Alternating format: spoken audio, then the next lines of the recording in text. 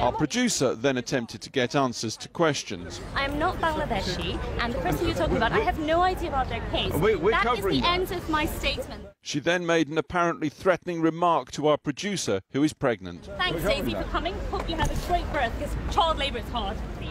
Tulip Siddiq sits on the Women and Equality Select Committee in Parliament.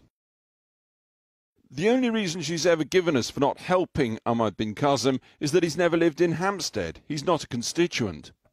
Yet this is what the MP apparently told a Bangladeshi online newspaper.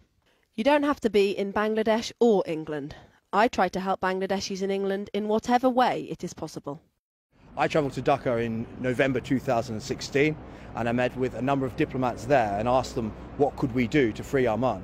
And what they told me was the person to speak to is Tulip Siddiq MP, because all it would take, they said, is a phone call from her for him to be released.